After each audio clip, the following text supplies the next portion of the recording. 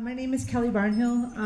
I've been a freelance writer for a long time because I realized a long time ago that they can't fire you. I've written 13 high-interest nonfiction books for children. I've written 4 novels for children.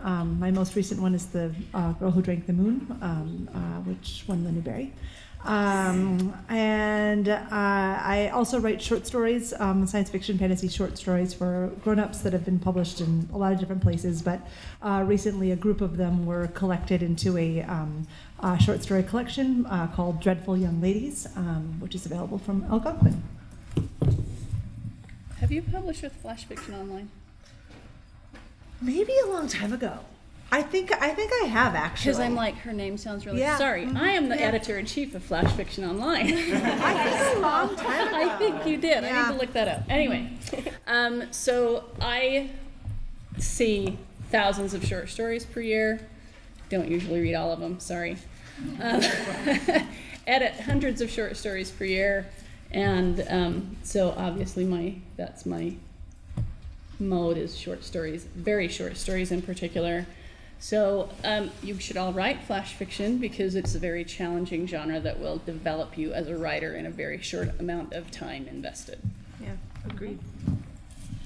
My name is Kathryn Purdie. I'm the author of the Burning Glass series with HarperCollins and the forthcoming Bone Grace duology. This is a really good, varied group. It is. So there's a lot of different sorts. All right, and I am Holli Anderson. I am an author as well as chief editor of Immortal Works Press. And as anybody who I have edited for can tell you, telling instead of showing is my pet peeve. So this is a great panel. All right, so we'll get started just asking a few questions of the panelists, and then we'll leave some time at the end for you guys to ask some questions as well, okay? So let's start out. Give us some examples of telling instead of showing, and let's go from there. Can you think of any? Do you want me to go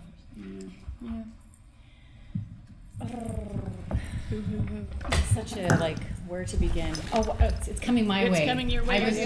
You saw the wheels turning. It wasn't quite a coherent thought. Noise. I was thinking, this might not be completely related, but I was thinking inner thought can be showing sometimes if it comes off as dialogue in your head, if that makes sense. But if it comes off as you're explaining something in your head, and sometimes we need a little bit of that. I mean, you can't just purely show an entire novel, or it will be 1,000 pages long. But I know when I revise my books, I have to be careful. If you find that your character is leaning a lot on inner thought in a scene, it's probably that an entire different scene needs to be written from all those. Instead of all that explaining, there needs to be a separate scene that shows that stuff. Do you guys find that? You know what I'm talking about?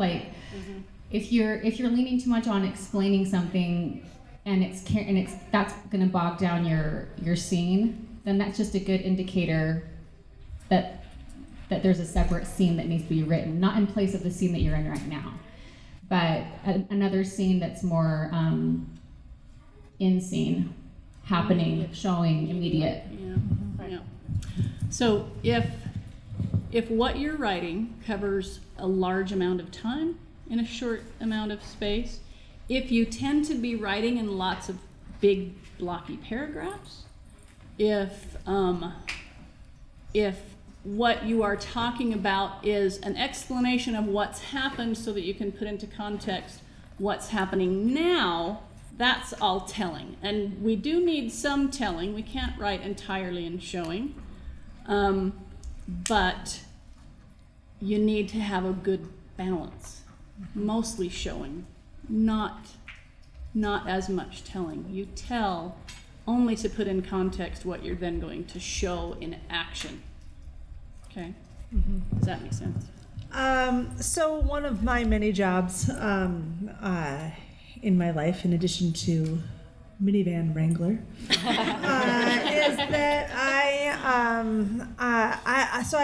I teach in the low residency MFA program at Hamline University for children's and young adult literature, and I'm only there one semester a year, and it's a very cool job. I like it a lot. And one of the things that I talk to my students a lot about is being able to boil things down into what I call the telling detail, right? And because there's a couple of things that go really wrong when we get what I like to tell my students, it's an attack of the explanation gods. And sometimes the explanation gods can attack for pages and pages and pages, and sometimes in an entire novel. And that's a big problem. And it's a big problem because it changes what this relationship is between the reader and the writer, right? The whole reason why we're doing this is we're trying to write ourselves out of a job, you know? And I don't mean that we don't write anymore, but the task of building the story is not the writer's job, it is the reader's job. Right? And so our job as writers is to get the heck out of the way, right? We build characters, we build worlds, we write really pretty sentences, but then the work of the story is the reader's responsibility. It is not the writer's responsibility. And so when we go on and on with explanations, we are abdicating that. We are trying to take that away. It's like being a control freak. Right?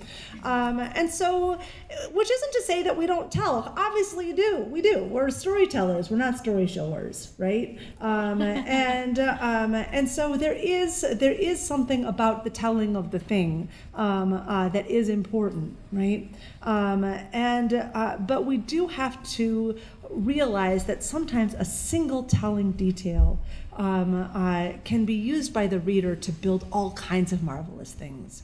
And we need to clear a space around that detail to allow the work of the story building to happen in the mind of the reader, because that is what is most important. I feel like, especially in earlier drafts of books, the telling mostly happens when the author forgot to put something in. They're like, oh, and by the way, these characters hate each other. I'm just going to tell you that. You can't tell from the scene. I forgot to put it in there entirely, but they hate each other, believe me. Or, by the way, like, they actually had this whole crazy plan that they all sat down and figured out, and, they stole the schematics from wherever, and that's how they're doing this, and that's why this whole thing works. But I, forgot to put that in there, so I'm telling you now, and, like, believe me that happened. And so, which for your first draft is fine, you need to know that happened and you have to get to there at some point. But then by the time, your book is done, you've got to take that stuff out and show it to the audience and let them be a participant in that part of the story too. Okay. So I have an example. Thank God. so Harry Potter. Okay. We're doing all we can to tell you about. To tell you, I'm going to show you. So the very first chapter of the very first Harry Potter book is all in the Dursleys' eyes. It's all normal. Everything needs to be normal. Anything abnormal we ignore or we hate or we get rid of. Everything needs to be normal. And then you switch over to this part where she basically just says, where J.K. Rowling says, down off, so basically Dumbledore sits down next to the cat. He didn't look at it, but after a moment he spoke to it. Fancy seeing you here, Professor McGonagall. He turned to smile at the tabby, but it had gone. Instead, he was smiling at a rather severe-looking woman. To this point, you don't know that there's magic, right? If you're a first-time reader. She doesn't tell you, oh, this is magical. These guys are witches and wizards. She doesn't tell you that. She shows you, oh, that cat turned into a person, right? So that's the difference between telling and showing to some extent. Then also there's just like, so telling. I had the most terrifying experience the other day. I experienced sleep paralysis for the first time. It was terrifying. And it was true. That really happened to me the other night. So I just told you that, right? That's cool. But if I'm writing a book, I don't want to. It's horrible and terrible and it's terrifying. Wow. So, but but in a book, I wouldn't want to just say, hey, I just had some sleep paralysis, it was terrifying. That doesn't bring your reader in. That doesn't let them experience it with you, right? You want to show that, how terrifying that was. So for those of you who don't know what that is, I will show you. Started to doze off to sleep, fell asleep, woke up with a jolt, only the jolt was not my body, the jolt was inside me. My brain, my heart was racing. My brain was going. I could not move a muscle. I could not talk. I could not scream. I was trying to alert my husband that something was wrong, right? And so I'm screaming in my head. I'm screaming in my head, my heart is racing, and I'm telling myself at the same time, you know what this is, you've read about this, you're a nurse, you know what this is, it's gonna go away, it's okay, yet I'm still screaming, because it's horrifying. I couldn't open my eyes, I couldn't talk, and it finally when it stopped, I elbowed my husband and I was mad at him because he didn't help me. He's like, what? I said, I was screaming for you. Although I knew I hadn't been screaming. So it's horrifying and it's terrifying, but that shows you more about the experience than me just saying, I had sleep paralysis the other night, right? So that's just an example. And if you want to talk about it later, I'm still processing it. Don't fight it next time. Just go with it, and it will go away.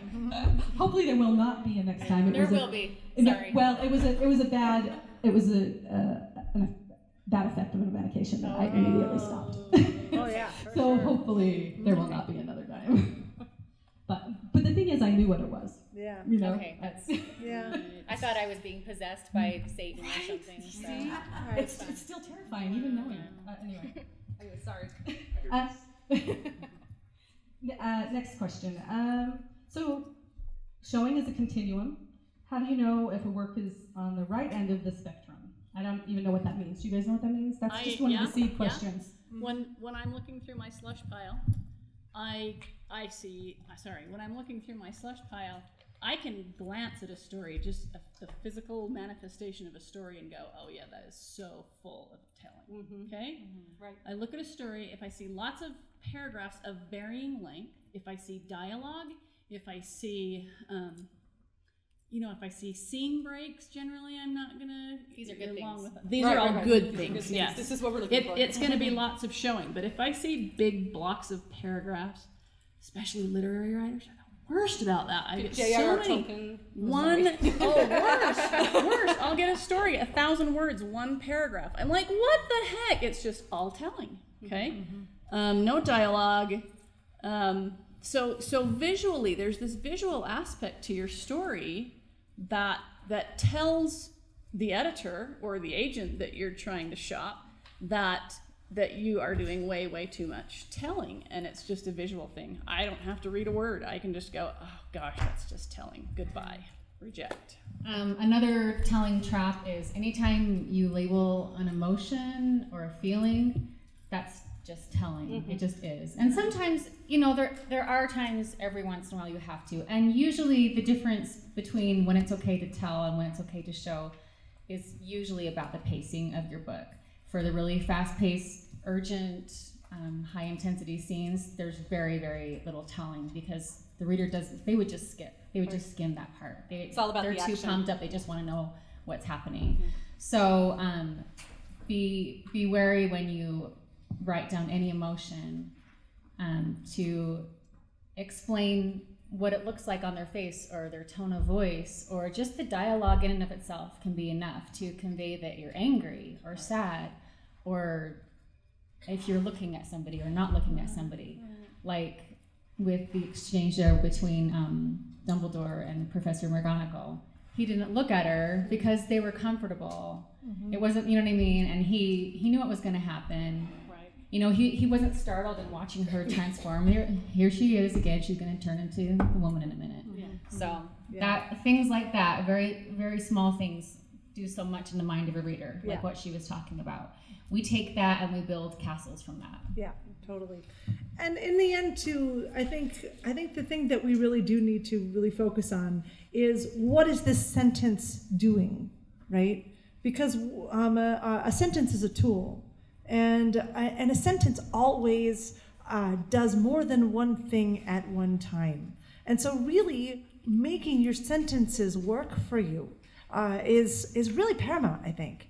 I mean, I think about the first chapter of Harry Potter. Mr. and Mrs. Dursley of number 4 Privet Drive were proud to tell you that they were perfectly normal. Thank you very much. We're proud to tell you, right?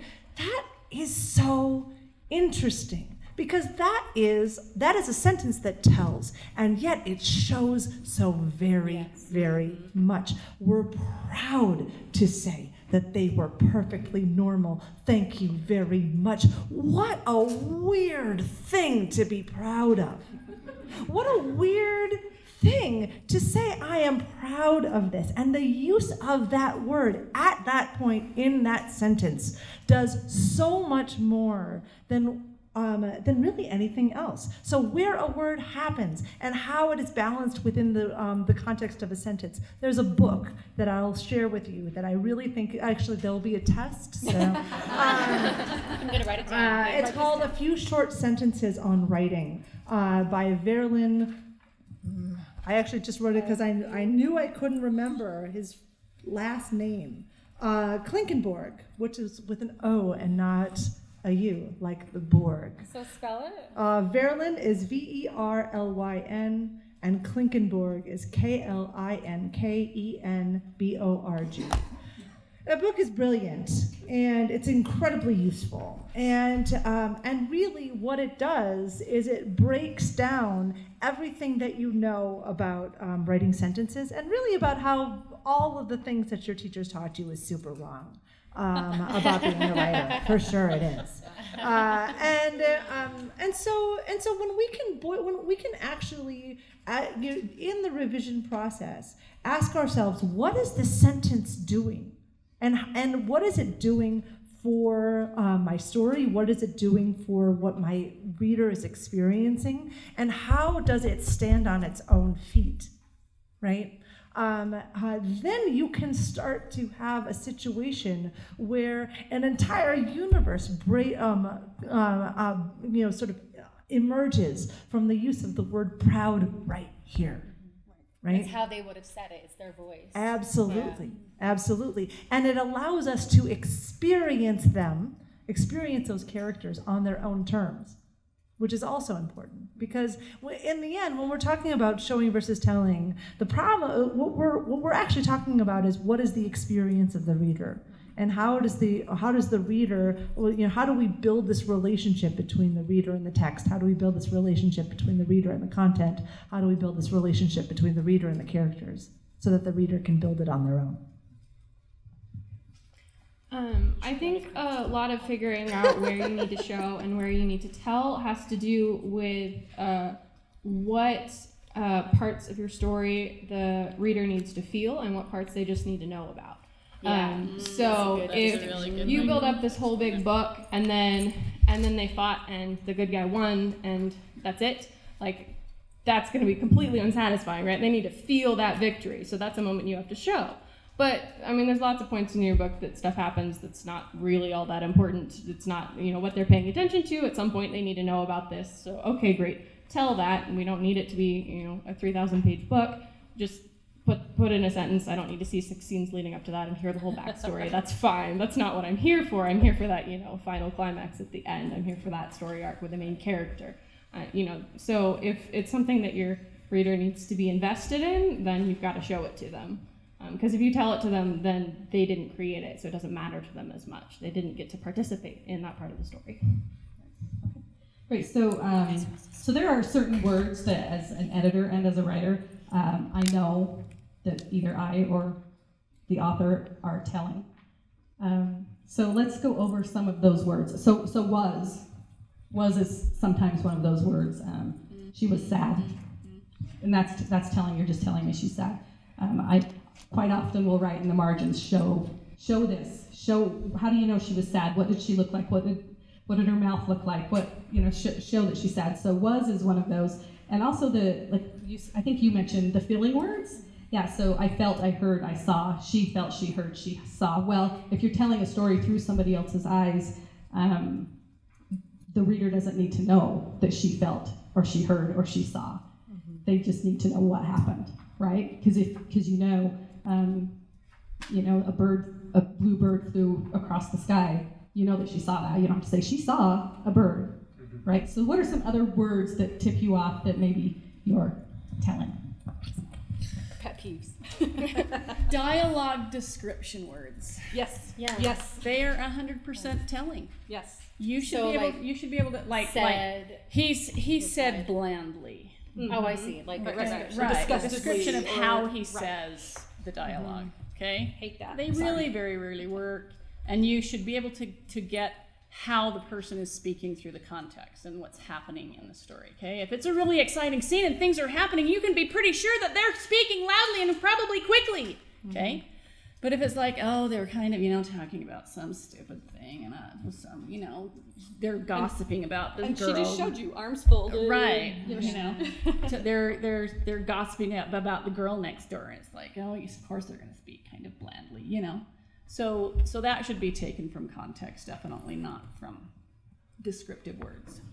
It's a very obscure tip, but one of the most helpful writing tips I ever learned, and come to think about it, it is a telling thing is when you say it grew silent. Whenever you talk about it being a silent time, and it happens all the time when we write those in books, like there's conversation and then you're silent. But think about if you're talking to someone in real life and you're having a heavy conversation or a heated conversation, and then there's a moment where there's nothing. In that moment in real life, are you thinking, it is silent right now? There is silence between us. No words are passing. No, you're thinking about all the things that you're either too worked up to say, or you can't form words because you're so in love. There's something happening, or if there's nothing, if there's really nothing going on here, then what are you actually hearing? Describe what is in the atmosphere around you, the ticking of the clock, the breeze, the whatever. There are so many beautiful ways to fill your writing with a better way to describe silence than just saying silence or a pause or a beat or a moment later, things like that. And yet, The devil's advocate. indeed, I do think that we need to not be afraid of silence, right? So I had this really weird experience. I live on a block in Minneapolis where there's 38 children who live on my block, and my son is 14, and there are 6 other 14-year-old boys, and they're constantly in my house. So you crave silence. I do. I crave silence, but for a lot. But it's also as a result, I just always am driving around a minivan that's just like filled to the rafters with boys, and their shoes are the size of canoes, and they smell so bad. But when they were young, we had this ancient minivan that the only thing that worked consistently properly on it was the VHS player.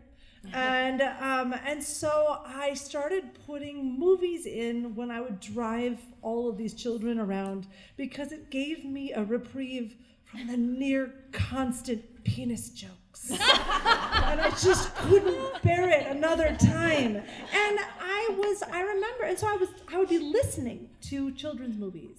And it was really interesting how silence is used as a way of communicating story, especially, like, for example, the movie E.T. Turn the movie E.T. on and don't look at the pictures, and notice how they use silence as a character. It's really, really interesting. And so I do think that I think that one of the mistakes that newbie writers make is overwriting, right? I need to fill the silence. I need to fill it. Right? And I think that's why they sort of overuse adverbs. Oh my gosh! I tell my students, just circle all the adverbs, and if you have to have it, fine. Otherwise, get rid of it. Right? Because a lot of times an adverb is just a stand-in for what really could be a blank line, a breath in the narrative. And that silence can actually do a lot. Not just like to say it's silent, but to simply let it be silent, right? To let it be silent. And also to allow a gesture to stand for itself, right? Again, we don't want the explanation gods. If we have a character that notices a piece of paper on the table and just quietly lays their hand over it and curls their fingers under and shoves it into their pocket and no explanation, we don't need to know why. We already kind of know, right? I think one of the words that always cues me that I am about to be told something is realized. Because whenever an author can't figure out how to explain what is happening, their character realizes. This is true. And so there, that's definitely one of my cue words. And I also just wanted to kind of follow up with their kind of conflicting advice about like I think we're saying the same thing, that you can use that. However, it's a tool. Right. You can use and there's silence. never ever one way. Yeah. There's always infinity ways. I think as authors, you guys are going to tend to tell certain stuff and you're going to tend to show certain stuff, and some of you are going to show way more than you need to, and you should practice your telling, and some of you are going to tell way more than you need to. You should practice your showing. So if we're giving conflicting advice, it's because we're talking to different people who have these problems, and they're both valid problems, and you have to get the balance between them. And so, sometimes you have to show more, and you have to, fill the silences with the thoughts of your characters, and sometimes you have to stop showing and just let your characters, kind of speak for themselves and let your readers get involved in the story. And it does come back to what you said earlier, like, do we need to feel this moment, or do we just need to get through this dialogue? Yep. Like, we're not going to explain some beautiful silence in the middle of something urgent or something. Right. Yeah. I think another way to explain that is active versus passive. So, which is kind of the same thing as showing versus telling. So, if it's a fight scene, I don't want to see anything passive in that fight scene as an editor. I want it all to be active. I want it all to be now. I want it all to be immediate. I want the hearts racing and the knuckles hitting whatever. I don't want anything passive in that. No adverbs. Suddenly, sorry, the last thing I edited was suddenly, like every other paragraph. Yeah. So don't use that word. You don't need it because you don't. You just show what's happening. That it was, the reader will pick up that it was suddenly, right? Yeah. So anyway, let's open up to you guys. Do you have any questions? Any questions? Yes. When you're writing, do you worry as you write about? It's like as you write, are you worrying about showing versus telling, or do you kind of like just write as you've got the creative juice, and then go back and go, okay, I know this, and then slowly you kind of learn as you write to fill in those gaps instead of pouring as you write and slowing the process down. What do you guys do? Oh, great question. Yeah, that is a great question. I think I do a little bit of both. Like if I catch myself doing too much telling, I'll change it right then. But like you said, if the flow is going, you just do it. You go back later and change that in your own edits. Yeah, the draft one is a worry-free zone. Right. It's a worry-free zone. You don't worry about anything when you're writing your first draft.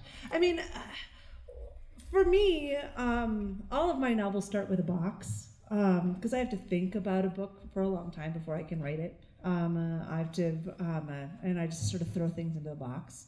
And usually for like a year or two, I have to think about a book before I can start.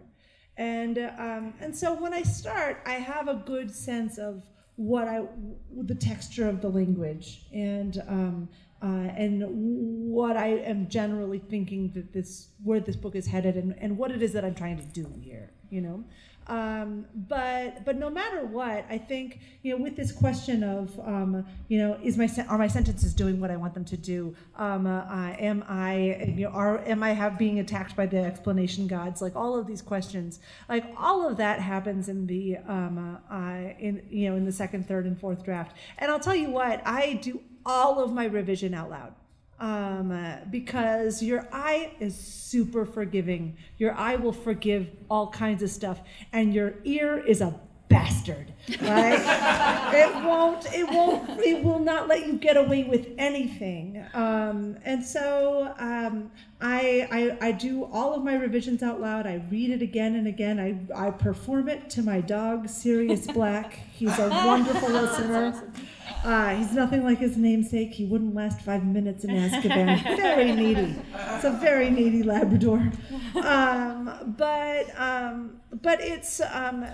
Another thing I do is I'll have my manuscript in front of me. I'll record myself reading it, and then I'll listen with the manuscript in front of me and take notes, because and that can be super instructive as well.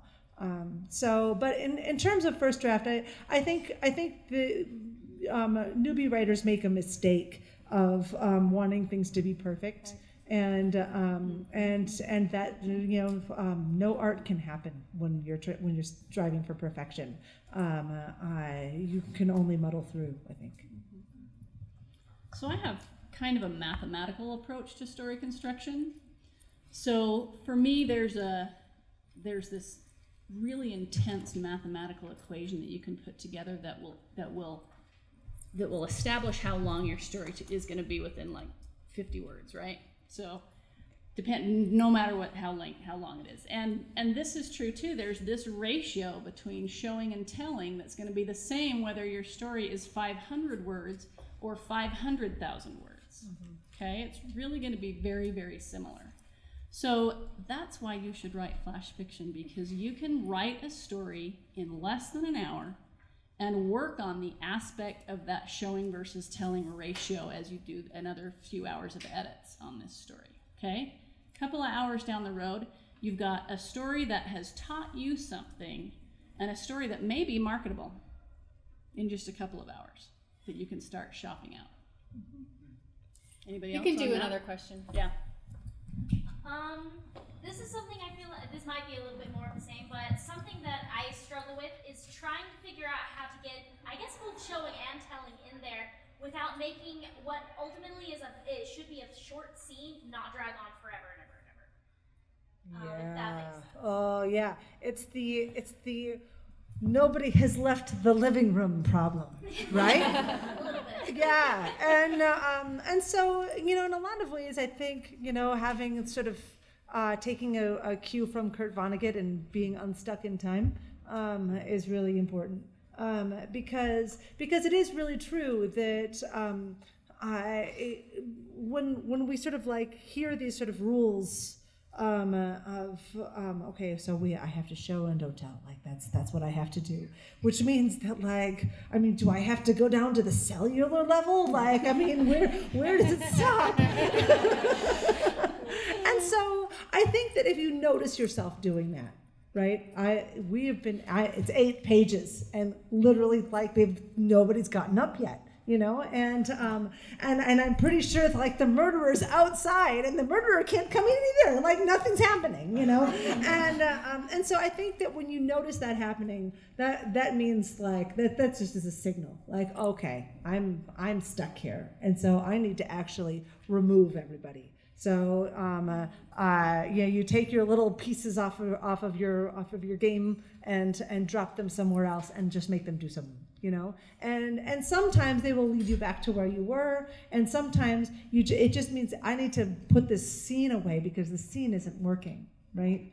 And so usually all of those things are a signal that something else has to be done. Yeah. Probably you need to focus on what your main character wants in that scene, and I like to think of scenes or chapters as a book in and of themselves. They should have the same structure as a book. They should have an opening hook, and they should reach a climax and have some kind of resolution or cliffhanger. You know what I mean? Something to keep you.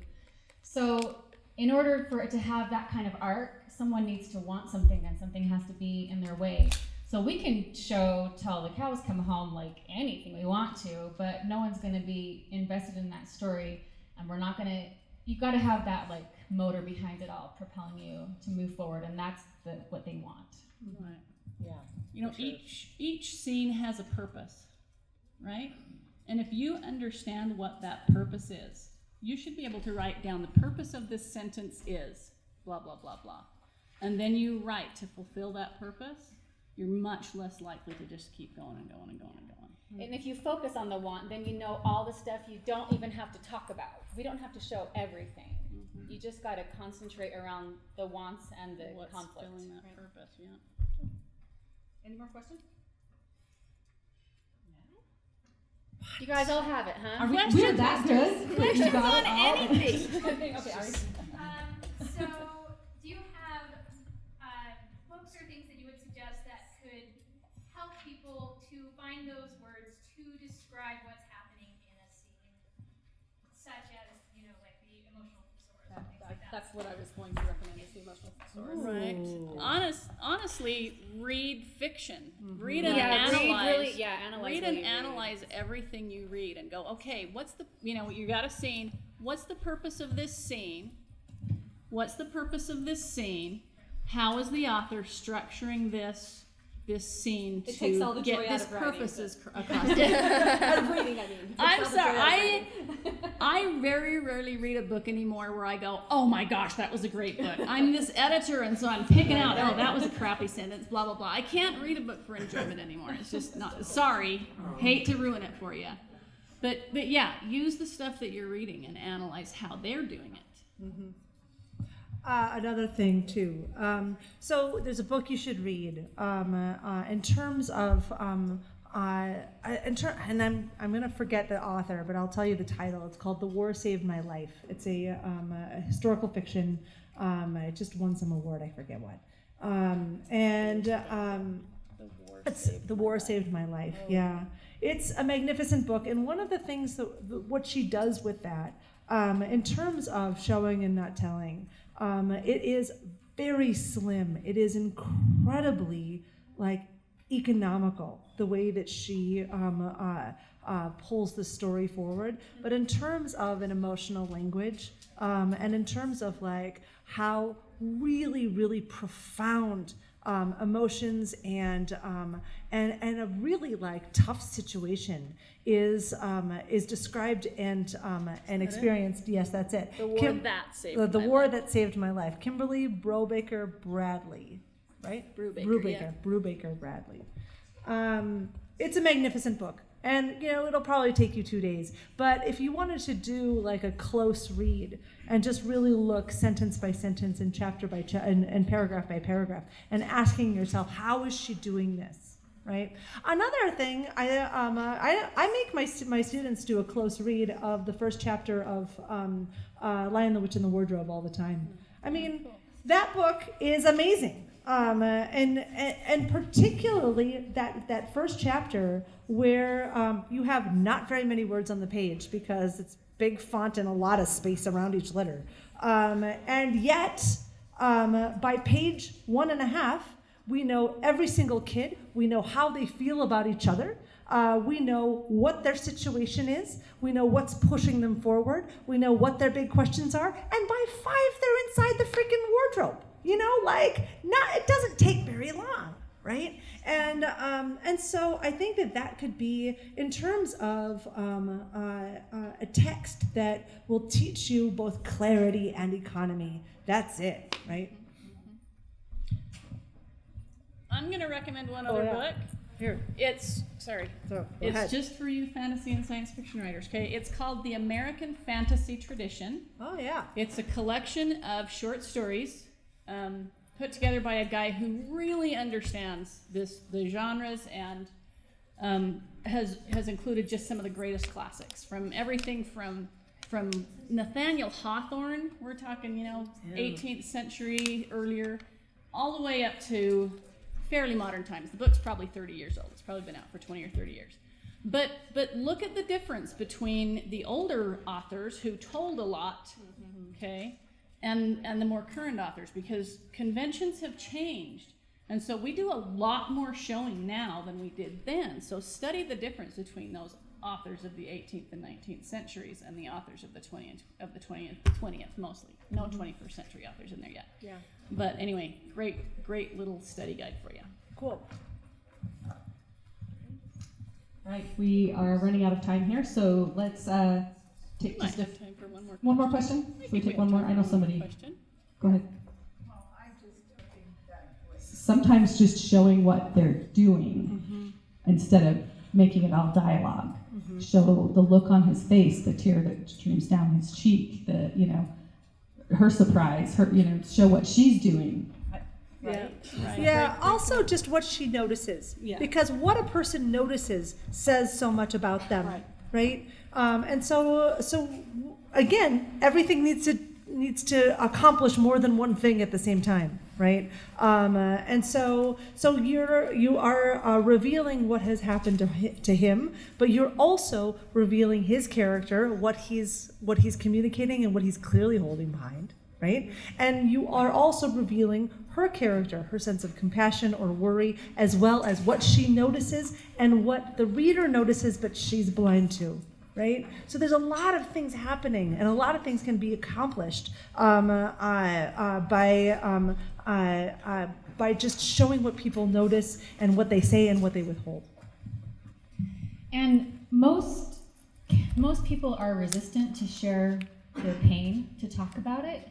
Yeah. So I think for a scene like that, it's like a good kissing scene or a love scene, honestly. Like, it's about the foreplay, like what leads, like there can be tension in and of that scene itself, rather than just talking about what happened before.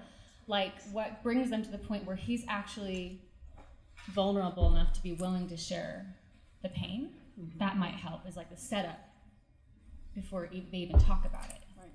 So, yeah. It might actually even add to the emotional impact if he won't talk about it and she has to find out in some other way and tell about it. Right. Yeah. Right. Figuring things That adds out. tension. It does indeed. See, there's a used word. Telling. We're gonna write it for you. Yeah. We're on it. All right, so parting words. Parting words from the panel, and where can we find you this weekend? Quesadillas. What do we think? Yeah. I have to go in order, you know. Does someone have something urgent they want to say? Just tell where you're going to be next.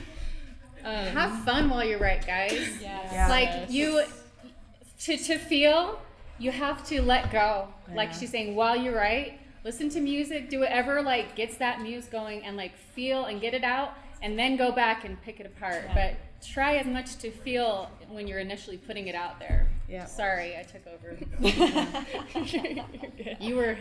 You gave me a pause and I took it. Filling silence. Yeah. Yeah, I mean, we've kind of been in a lot of different places with all of the just advice on where to show and where to tell. But I think whenever you're writing a story, don't forget that like the point of your story is to make your readers feel something. And so the words have no purpose if they don't, you know, bring about that emotion. So like, don't worry too much about all the like, you know, technical stuff. Don't like get all caught up in your head about that. I know lots of editors who can write really beautiful first chapters, but could never ever write a book because they can't get past that. So you know, don't get too caught up in your head about the specifics, especially on that first draft, and just like focus on the emotions and focus on that overarching story. And you know, then the rest will kind of fall into place as you practice that, as you get used to that. So. Totally. Yeah, just feel everything. Feel everything. Because this job is really hard. It's really hard to write a freaking book. It's really hard. Nobody should do it, and yet here we are. And this job breaks your heart sometimes. And so, and the reason why we do it is because we are creatures of story, and because our brains work in narrative. We've been telling stories since before we could talk. Did you know that? True story. Our first stories were songs. Then later on we developed dance, and then we developed art. And it wasn't until later that we developed language. And it came in a flash too, which is kind of cool. So we've been doing this for a long time, and it is what makes us human. And so it's important to remember that like I'm part of this ancient practice. And I'm doing this so that I can be in this place of radical empathy.